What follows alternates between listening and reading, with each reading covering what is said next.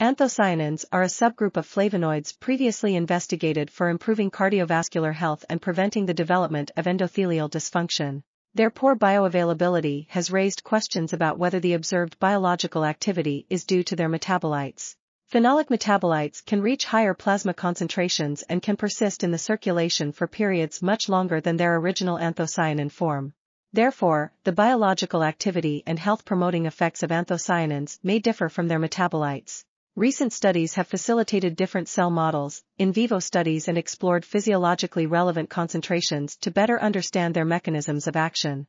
The criteria were chosen based on previous reports demonstrating that anthocyanins can improve endothelial function via modulation of the ACT endothelial nitric oxide synthase pathway and transcription factors NRF2 and NF-kappa B. These studies demonstrate how phenolic metabolites differ in bioactivity from their precursor anthocyanin, demonstrating improved endothelial function in response to inflammatory mediators at concentrations that are tolerated in.